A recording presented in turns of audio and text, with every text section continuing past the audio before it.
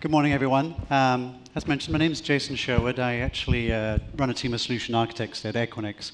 What I'm going to spend the next 20 minutes talking to you all about is around the Interconnection Oriented Architecture. So IOA, we already mentioned the abbreviation.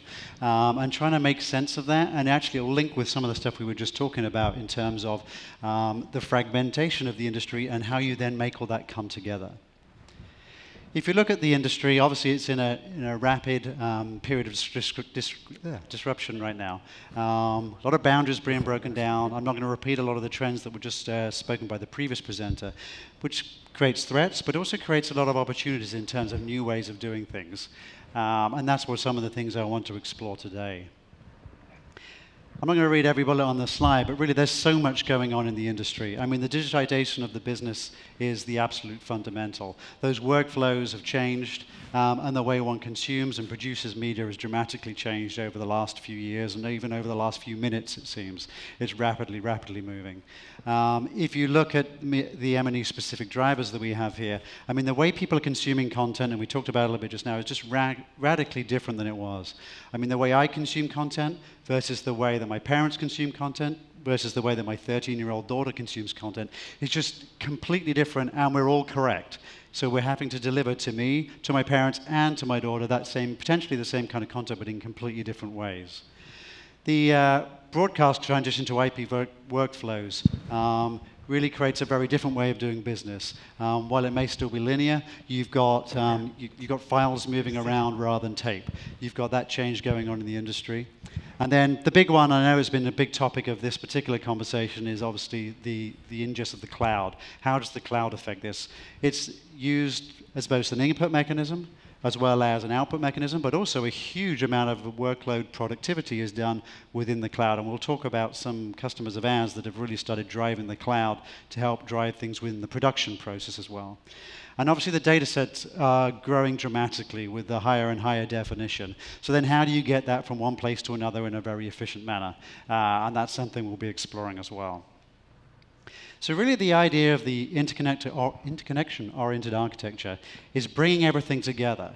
So rather than having this workflow, one place, one to the next, that sequential workflow, as was just being talked about in the previous presentation, it's everybody collaborating in a single kind of matrix. So everybody is connected all of the time in a high-speed, low-latency, and secure environment where you can then innovate quickly with partners, you can make real-time decisions, you can really respond to the marketplace in a very efficient manner, and you grow an ecosystem of people kind of working together. You grow that, hey, I've got all these various pieces of this production workflow, but we're all part of that one whole.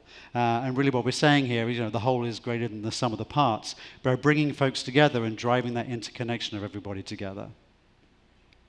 So if I break it down a little bit, the way we like to think about it when we're thinking about the interconnection-oriented architecture is there's a number of assets that kind of we're talking about. One is people, whether that's people producing content, whether it's people working on content, or people consuming content. And how do we work best to get content out to them? Interconnecting locations, how do we get out, how do we get to those various pieces of real estate out there? How do we connect them in a secure manner? And how do you produce the flexibility there? Because if you think about it, locations are no longer just concrete buildings. People move around and dramatic there, and people are coming in with content from all sorts of different locations. Then there's the cloud. As I say, it's going to be a big topic of mine. It's one of the I spend most of my time working in, which is all around how do you interconnect with the cloud efficiently? How do you really derive the value out of the cloud? And it's not just one cloud. There's multi-cloud solutions out there now, and we'll actually talk a little bit about one later on, where people are using different clouds for different applications. And that's a big deal. So how do you actually do that? What's the best way of doing that in an efficient manner? And finally, interconnecting data. So there's so much data out there. How do we run that analytics? How do we derive value from that analytics in a real-time environment? So we've boiled this all together into this concept of the interconnected enterprise or the interconnected industry, which is moving away from this siloed effect into everybody being distributed but internetworked in an efficient manner and brought together in this kind of virtual whole.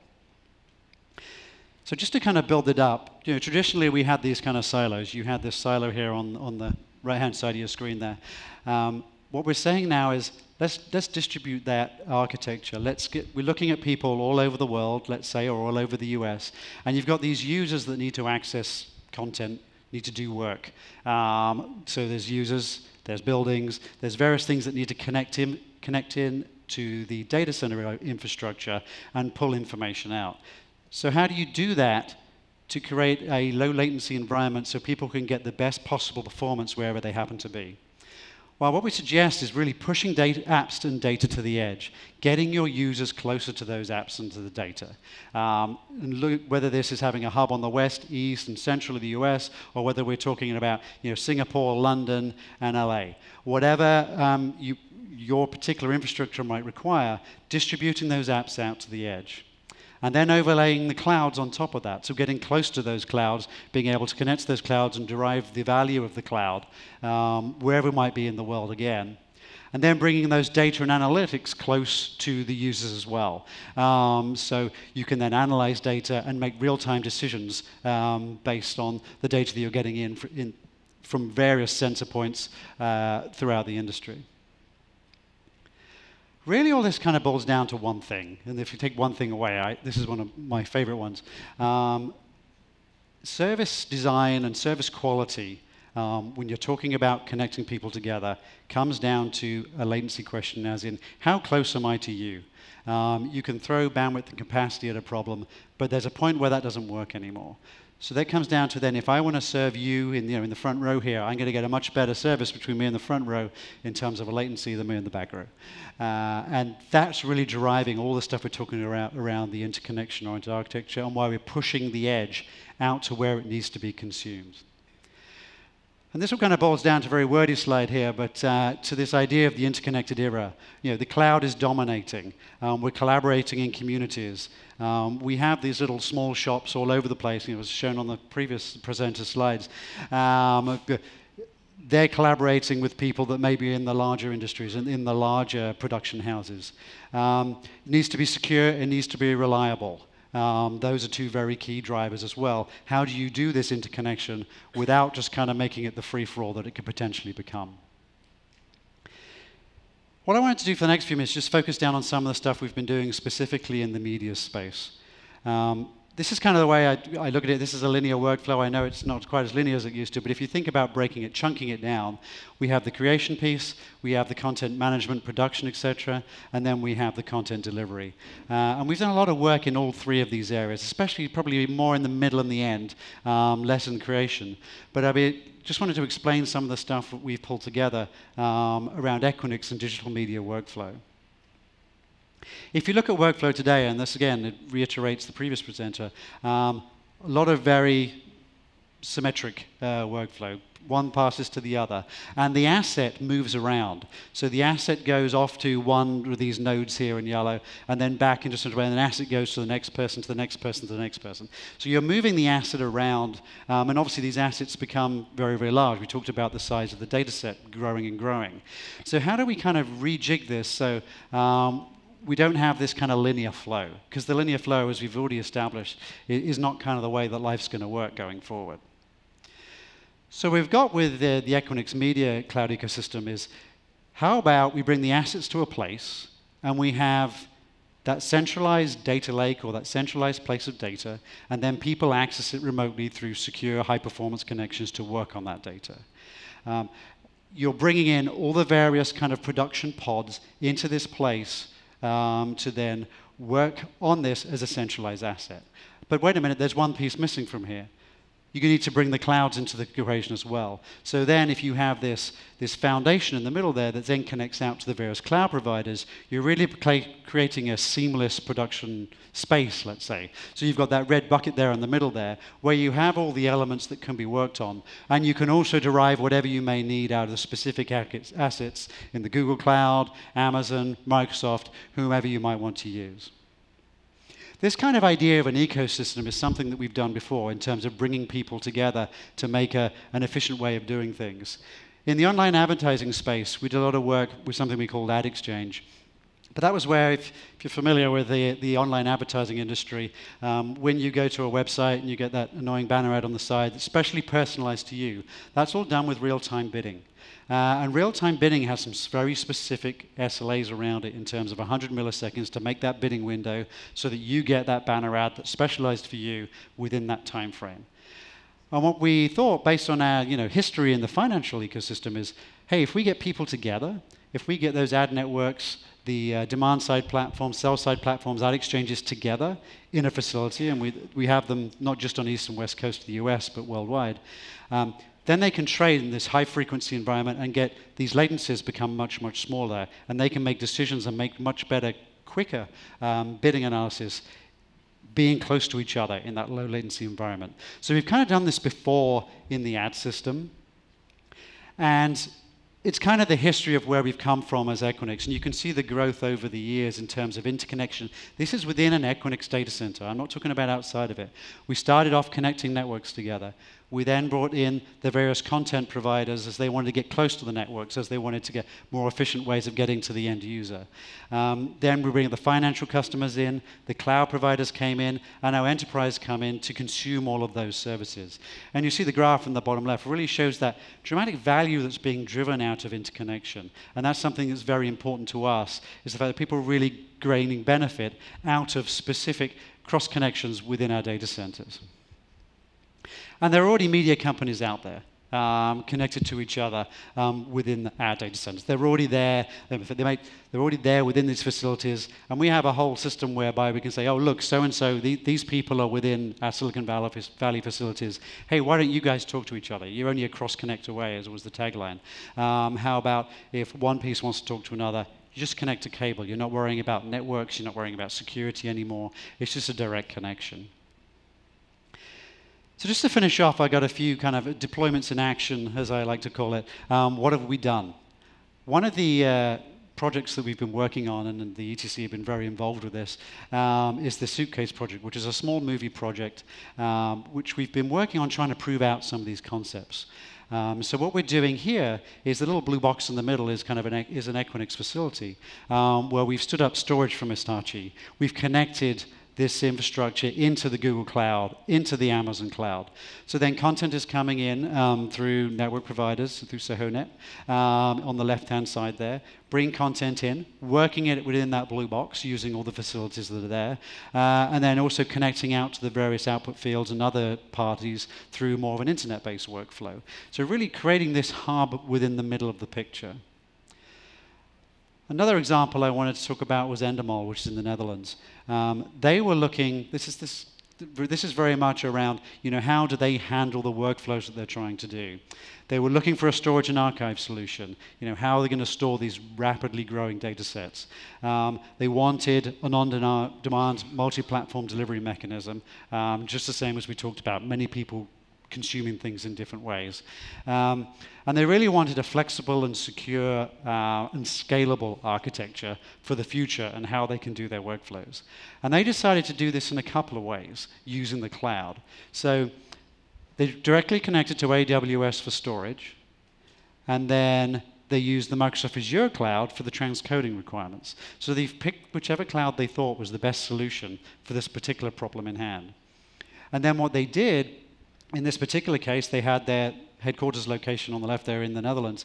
They went across a network into an Equinix facility where those secure connections are to those clouds. So they're then directly connected to AWS. They're directly connected to Azure, which then protects them against any of the vagaries of network. So it's just like they're using this cloud on-prem or using this something under my desk, but I'm using it within the network because I've got a very predictable network performance there, and I'm getting directly to the clouds with the minimum latency, secure, etc. And not only that, they save money by moving to the cloud with the virtualization. They transcoded almost in real time, and they increased the level of simultaneous transcoding jobs they could do at any one time. So they really derived the value of the cloud without the potential downsides of the cloud in terms of concerns around latency and performance and security. And that's really kind of one of the themes I'd want to talk through. Another example is with a UK-based broadcaster, which is doing live football games, I would say, soccer games, I guess most people in the room might call it. So they're taking all these various game feeds in, and they have an SLA to get over 30 done in 4 hours in terms of creating highlight reels to getting it out to their content providers. So they're taking the content in on the left-hand side of the diagram there. They're taking it into one of our data centers in London. Then the people in their HQ are then accessing that data in our location and doing all the VFX, the graphics, etc. within there. So the content is there in the data center. It doesn't leave. It's being worked on remotely by folks over a high-performance network. Once that is then complete, that workflow can continue kind of within the same environment over to the playout partners on the right-hand side there. Some playout partners are actually within the Equinix facility, so it again is kind of across the floor or across the street. Some go out across networking connections to other playout partners. So really building that complete workflow, and this looks very similar to that diagram I brought up earlier in terms of keeping that content in one place and having people working on it remotely. So that's really, that's the summation of mine. That's pretty much all my slides. We're at Equinix. The interesting piece is we are this foundation of, we have these 145 data centers around the world in 40 metropolitan areas, which really allows us to do that distributed architecture. So no matter where you might be, we can get close to those users and close to those clouds as well. And those cross connects and those connects to the cloud are just a very, very important part of what we do. So that's the end of mine. So I'd be happy to take any questions. All right. Any questions here? What's a network? So, oh, there we go. There we go. Do you see containers and microservices and that workflow change affecting Equinix and your business? It's already, the way I've been talking about here is this connection between we have Equinix as a facility, but we have that connections into the cloud. So we're definitely driving that multi-cloud environment. That's definitely part of our kind of DNA, is trying to be that neutral place. We always want to be the Switzerland, where I don't care which network provider you use, which this you use, I don't care what cloud you use. So our idea is really to become that grand central station of the cloud. So we have connections to Microsoft, Amazon, Google, Oracle, IBM, SoftLab, et cetera, et cetera. So then the question is, the containerization concept becomes really interesting, because then you can start talking about very much the multi-cloud, like I just talked about, passing data from one cloud to another in an efficient manner. Because right now, that's the hard part, to be honest. I can talk about multi-cloud. In the particular example I gave was very simple, because we're doing one thing there and one thing there. But if you start trying to want to pass a workflow from one cloud to the another and do things that's where life gets a little interesting, because obviously standardization isn't there, and that's where containers can come in. And from an Equinix perspective, that's where we see us as the glue again, of bringing that together. Just like the carriers back in the day were using it to connect between AT&T and MCI or Verizon. Now we're being there as that connection point between the various clouds to enable that kind of workflows. Anything else? I'm wondering why you're not moving to more of a software-defined network, software-defined data center model, and bringing actually everybody together in one place rather than actually bringing the users closer to the perimeter. Why don't you just put the infrastructure in place in one place and let them screen scrape? I think I got most of the question. In terms of the SDN piece, that's one of the things we really are driving. If you look at what we've done in terms of that cloud connection we were just talking about, historically, you connected between this person and this person with a data center with a piece of cable. We're absolutely looking at, and actually we have done, when we do that connection to the cloud, that's not over a cable anymore. That's a connecting into an SDN box, effectively, that then can send you off to whichever cloud you may want to, and creating more and more control and API facilities to be able to provide that flow. It's definitely something my team and I are very, very focused on. How do we drive that to... We're actually in a very good place for really helping to drive SDN, because we do have all those various different paths to different clouds, to different networks, to different this, that, and the other, which is what SDN allows you to control. So we're in an interesting place in terms of being that meet-me point to allow SDN. And we're working with a whole bunch of SDN providers or suppliers, box people, as well as managed services people, about how we best kind of deliver into that space as well. So yeah, it's a really, really interesting space. And also just within the data center. So right now, most of our connections in the data center are done physically. That's not likely to be the long-term future. Having some sort of switching infrastructure like we do with connections to the clouds today seems to be very likely. It helps it scale. Thank you so much, Jason. Yeah, thanks.